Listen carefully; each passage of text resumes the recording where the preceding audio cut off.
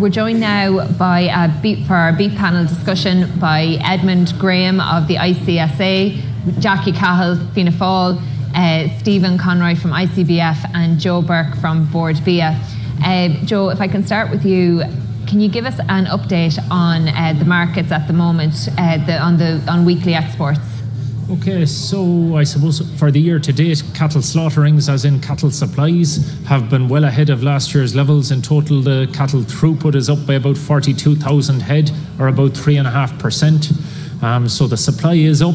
With regard to carcass weights, though, on average, cattle have been slaughtered at lighter weights, so our actual volume of exports wouldn't be up by as much. We estimate they're probably only up by between 1% and 2%. If we look at the CSO volumes, our exports in terms of markets would be up to the UK. So even in spite of Brexit and the uncertainty around the whole political situation, the trade situation is that the UK market has been relatively good, and our exports there are up 2%. If we look at the cattle prices for the year to date, on average the cattle price would be up slightly on last year's levels, and right now at the moment the quotes are identical to this time last year. Around Europe, cattle prices would be lower than previous year's levels, and this is as a result of, again, higher numbers of cattle being slaughtered with difficult weather conditions here this year, but this was also the situation particularly in Northern Europe, so they actually had to cull a lot of their herd and slaughter additional animals earlier than usual, and this has placed pressure on the beef market around Europe. The UK is probably the exception at the moment, in that the cattle price there has recovered in the last few weeks and actually has increased by up to 5 pence a week. So in the UK, even currently at the moment, the beef price there for an R-grade steer is equivalent to €4.20 a kilo, excluding VAT at the moment. So it's well ahead of the Irish price. Edmund, what's your response there to the markets at the moment, and do you think there's a future for the suckler herd? It's looking very grim, so it is. The suckler farmers just aren't getting a return for the produce, and I suppose that falls back because the beef farmer can't give enough for the animal in the marts.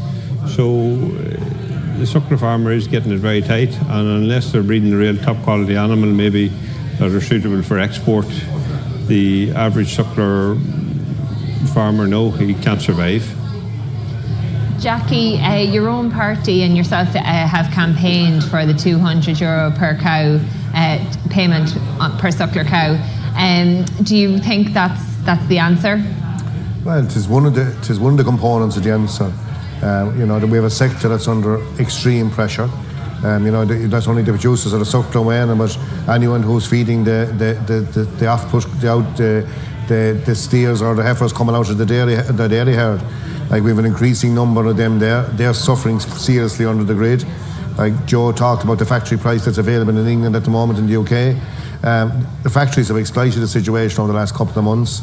Grass is scarce, farmers are under serious pressure for cash flow, and as soon as we got any semblance of a drought, factory prices dropped immediately. So there's a lot of problems. We have a beef forum that's there, and I called there 2 weeks ago that beef forum should be brought together and find out exactly how much the side of beef is worth.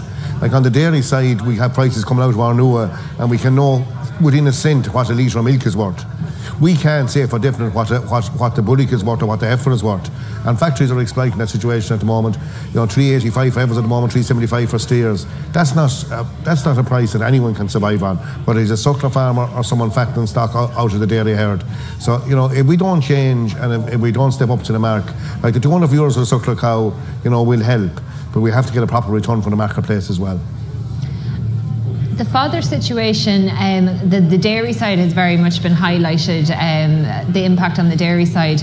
Can you just outline the impact of the fodder shortage on the beef side? I know you yesterday Fianna Fáil launched an action plan on that. I think what brings it home to roost most is I have people coming into my clinics who are beef farmers, and they can't get any credit facilities from their banks, from the financial institutions. Like Bank of Ireland announced there a couple of weeks ago they were putting an extra 100 million into agricultural finance. But the people who need it most, beef farmers who have high merchant bills built up after an extremely hard spring and I suppose the roughest summer that we can remember as regards grass growth. they're just been refused credit facilities. And the banks will say, they haven't got the repayment capacity. But something has to be done for them men. They have to be able to clear their merchant credit. And, a hardship fund has to be brought into place for them. It has to be an extremely costly year. One of the longest winters we can ever remember. And a summer that we actually grew very, very little grass. So, we need a hardship fund. Those people need to be able to clear their merchant debt and, be able to farm on. And to leave it to the banks, the ministers reneging on his responsibility, because those that need it most, the banks will refuse. Stephen, just on the concerns that outlined for the entire sector, there's a broad amount of concerns. For the suckler in particular, do you think that breeding can go some way to improving the situation for suckler farmers? Yeah, certainly. I think in terms of one of the schemes that was launched a number of years ago, the BDGP, the Beef Data Genomics Programme, if you look at what that has delivered to the just under 25,000 herds that are participating in that, our calving interval in our cows, which was going in the wrong direction, has gone from 2014 404 days to currently in 2018 393 days. So we've made an 11-day turnaround in that, which has been huge. And that's really been back on breeding decisions made, new bulls being used, but also culling decisions within the herd. Also in that cows per calf per year, which is a big factor in terms of economics for the farmer, has gone from 0.81 in 2014 to 0.87 this year. So that's been a huge improvement. And I suppose there's a lot of concerns in terms of the scheme, in terms of the quality of cattle. And I think we know there's more dairy beef cattle coming into the system. Joe has said 40,000 extra cattle so far killed this year. But if you actually factor it in, if you look at the steers killed in 2014 and compare them to this year, coming solely from the suckler herd, they've actually increased in carcass by over 6 kilos. So 386.5 versus 380 back in 2014. So breeding has a role, and you can see the effect of the scheme starting to kick in for the herds that are participating in the Beef Data Genomics Programme. Edmund, can I bring you in on that, on the potential of breeding to alleviate the situation for the concerns for suckler farmers at the moment? What's your take on that?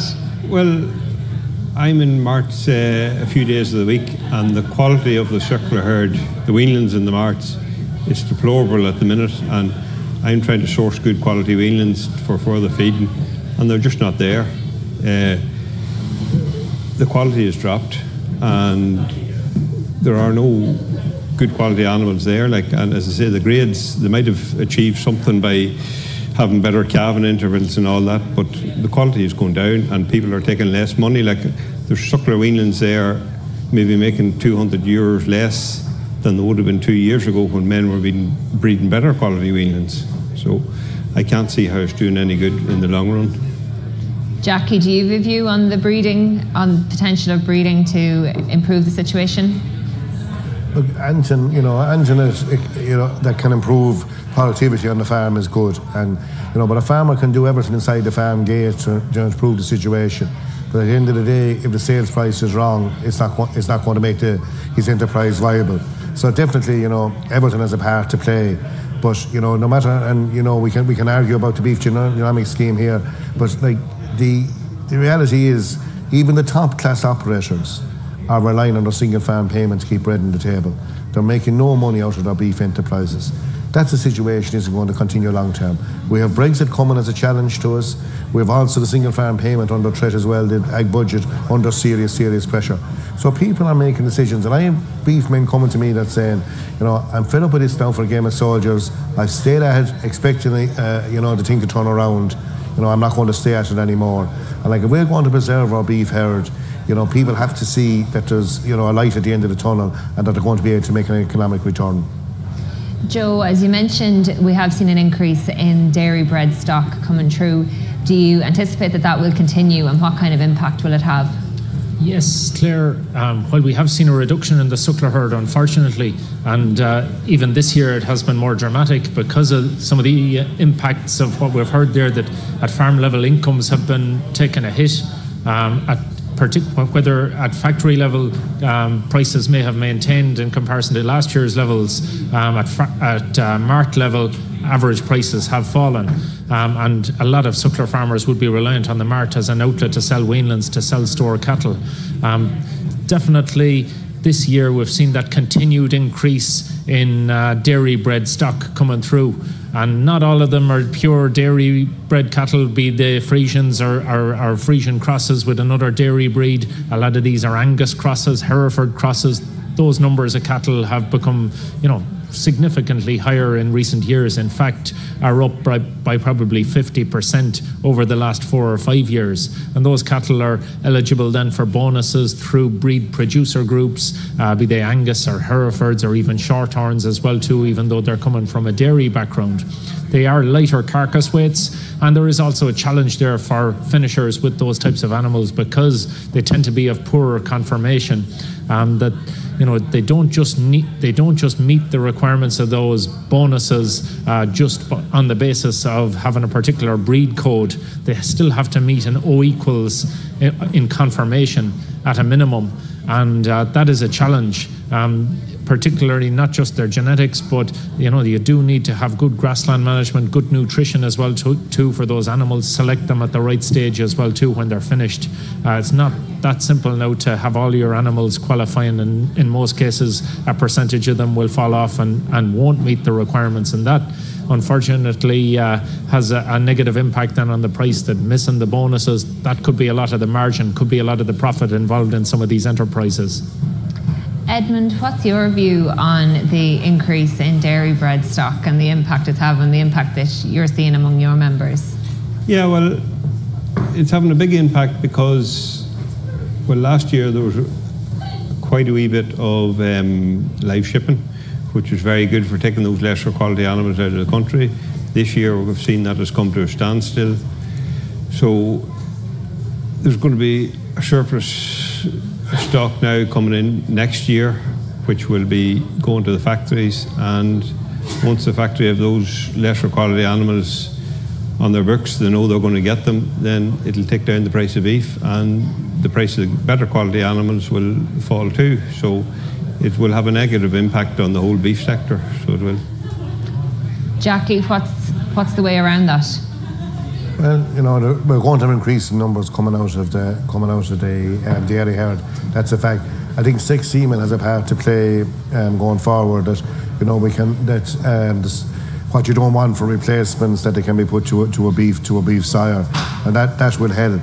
But the difference at the moment between being an O minus and an O equals as regards returns, I think there's absolutely no justification with that. If you go back and examine cull cow prices through the early summer, like Friesian cull cows were making as much in June as what Friesian steers are now, or what an O-grade steer is making now, and we're making more. Like, it shows, like, the factories, I think we have to examine the returns the factories are getting from the marketplace, and there has to be transparency there. Like manufacturing beef, the cow beef that they've been selling, they've been getting a very good return for that. We're not getting that return at the moment for steers. Questions have to be asked, and I think the processors at the moment are getting away far too lightly. And the returns that are there have to be far more transparent, and we have to get a fair price for the produce we're producing. Do you think that the proposed legislation that's being brought through in Europe on unfair trading practices do you have any confidence in that will? Well, I'm hearing about, the unfair trading for a long, long time, and I'm also hearing about curbing the power of the retailers, the major retailers. I'm afraid I'm gone sceptical now. I'm around a while, and I'm gone sceptical will it happen. Like, we were in some of the retailer stands there this morning. They have their lovely displays of food. We're promoting the primary producer. But at the end of the day, what the primary producer is getting for the product, whatever it is, whatever food product it is, whether it is beef, dairy, whatever, that what he's getting for that is shrinking and shrinking. And like what the consumer is spending on food has dropped by 50% over the last 10 to 15 years. And I think that's the message that's going to have to be got across. Food is going to have to get dearer if the primary producer is going to stay in business. And that's the reality of life. And consumers are spending less and less on food of their disposable income. And that's a situation that's not tenable going forward. But how do you turn that around? Well, it will turn around eventually, because the supply of food will get scarce, people will go out of business. And unfortunately, supply and demand is what causes that. But hopefully we don't get to that, and there's a recognition that you can't keep squeezing the primary producer. Like we've seen it in the mushroom sector, we see it in the pig sector, we've seen in so many sectors the squeeze, and numbers of producers dropping dramatically. There comes a point of no return where, that's just not sustainable going forward. And beef is getting into that situation. Like beef men are asking themselves the question, should I lease my land now or should I stay farming? And that is happening in a lot of situations. And the supply will drop. And what we have, a valuable industry to our economy that we have, won't have the raw material that it wants going forward. Joe, we're just 6 months out now from Brexit, from a decision on what the withdrawal agreement's going to look like. There's a lot of worry out there, particularly on the beef side, about what's going to happen. Where is that 50% of our exports going to go? What do you make of where we're at the moment, and are you confident that we will find a home for that beef? Yeah, Claire, we certainly would be concerned about the lack of clarity there for farmers, and this is definitely contributing to some of the lack of confidence, particularly around the lighter cattle, those longer term cattle in the marts. Farmers are a bit wary of buying those animals, and it's going to be in a post-Brexit situation when they go to finish those animals, go to slaughter those animals. There's a lot of uncertainty there. The UK beef market, it's taken over 280,000 tonnes of Irish beef. As you said, Claire, it's 50% of our exports. There isn't another market there equivalent to the UK, either within Europe or outside of Europe, that would return to us the same prices that we get out of the UK, the same value for the products that we send there. So obviously the nearest scenario to what we have at the moment is the best one from Borbia and the Irish beef industry's perspective, the whole sector's perspective. And the customers that we are continuously in communication with, that's their perspective as well too, that Irish beef really meets their requirements in terms of, the majority of these would only stock British beef and Irish beef. There, any of those supermarket customers that we have, Tesco, Asda and Sainsbury's, who are in a proposed merger at the moment. And again, I can relate to some of the issues as well too that Jackie raised there as well too, around the power of retailers. These retailers, they're getting bigger and bigger. In the case of the UK, those three big retailers collectively make up 50% of the market over there. But they do stock Irish beef. They put it on the shelf alongside British beef. They don't buy Polish beef, or they don't buy South American beef. And that is, again, the messages that are coming back from those customers are that they're going to continue to value Irish beef, that's the situation that they want. Again, they don't want tariffs, they don't want customs borders or anything like that. So all of those political negotiations still have to take place. But we would be confident that, if we're given any kind of a fair deal at all, that we'll be able to continue to maintain our strong share of that market. We're putting, of the overall imports of beef into the UK market, Irish beef makes up 70%. We're able to supply it fresh. We're able to supply quality assured beef. And, for example, for four-quarter beef, the freshness of it is very, very important in order to mince it or to make a fresh burger product, for example. They can't do that with beef that has to travel around the world or even travel from the far side of Europe, for example. Jackie, are you confident that we'll find a home for that 50% of our beef exports? And what about on CAP reform? Do you think that as we have more autonomy on that now, does there need to be greater supports brought in? I know you're looking for the suckler payment, but is there anything else that you think can be done? What about an early suckler premium? Do you think there needs to be increased direct payments for the beef sector? I think, Brexit at the moment has taken the focus off of the CAP negotiations completely. And, I was in Brussels there in July, and the food security and the importance of food for the European Union has slipped down the pecking order. Defence, immigration are now gone higher, are gone above food security. That was never the way before. Food security, the CAP, was always the greater part of the budget spend. We have a battle there to maintain our percentage of the budget. No mind that we're going to have a reduced budget, we'll have a serious battle to hold our percentage of it. So I think the first battle we have to win is to get the money into the CAP. And that's not going to be a simple battle. And I think, Brexit has taken the focus completely off of that. Brexit, you're talking about the imponderables. The UK always wanted supply of food, and they wanted supply of food as cheaply as possible. That's what they always wanted. You know, Joe has made very good points there about, you know, they'll want fresh beef. I think a deal has to be worked out that we have access to that market. I think the UK will want that. I don't think how we can have a scenario where we're denied access to the UK market. I think it would be a nightmare scenario for us. It would be a real Armageddon. If we have 50% of our beef looking for a new home, we won't be here talking about whether there's €200 for the suckler cow, because our industry will be terminal, will be over. So we have to maintain access to that market, whatever way. And as Joe said, the retailers in the UK don't want tariffs. They want to sell the beef as cheaply as they possibly can. Now, you can talk, you know, we talk about global warming, and they're talking about are they talking about they're going to go to South America and bring all their beef from South America across to Europe? Is that really for benefit of climate change and global warming and all the targets we have to meet as communities? Even if the UK leave, they'll still have commitments to the, you know, to the world community as regards climate change and all the rest. So I think, you know, I can't see a scenario where there'll be a guillotine on us getting into the UK market. I don't think the UK will want it, and I don't think we just can't. I just can't envisage that doomsday scenario, because that's what it would be, to be doomsday for us. That's all we have time for, I'm afraid. Thank you very much for joining us.